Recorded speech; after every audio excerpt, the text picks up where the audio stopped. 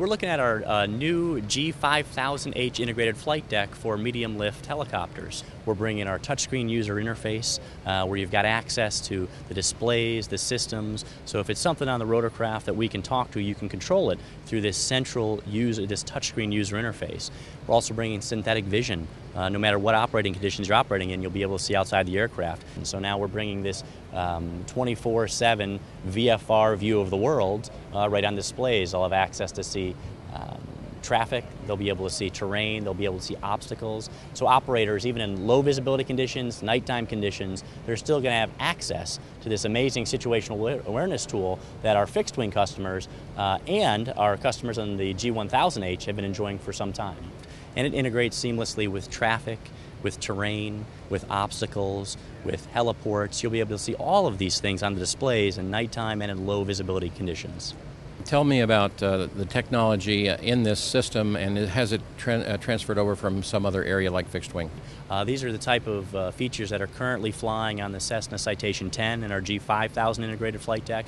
So we're taking these applications that we're learning on the fixed wing side, listening specifically to the rotorcraft customers, and then designing features for them. So a lot of this is already either present in the fixed wing market, or will be coming to the medium lift market and other markets. Give me an idea of what Telligent is all about. Sure, Telligent's voice control, that's our automatic speech recognition. So our next generation G5000H flight deck, the operators will have the capability by speaking to the system to command certain functions. So at this point in time they can switch radios, they can switch the radio they're talking on, they can play back the last air traffic control frequency or last air traffic control transmission. So there's a lot of different things we can do by integrating the voice control into the G5000H.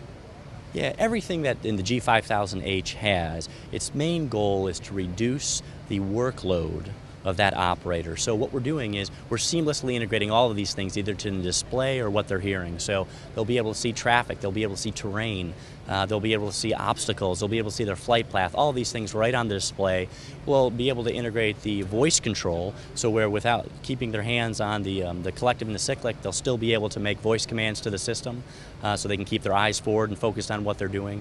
And three-dimensional audio, features like that where you'll be able to hear different frequencies coming spatially at different locations. All these types of things are built at reducing the workload in the cockpit. So what we've done is we've tried to integrate as many things as possible and present them in a way that makes it easier for the operator to operate their aircraft.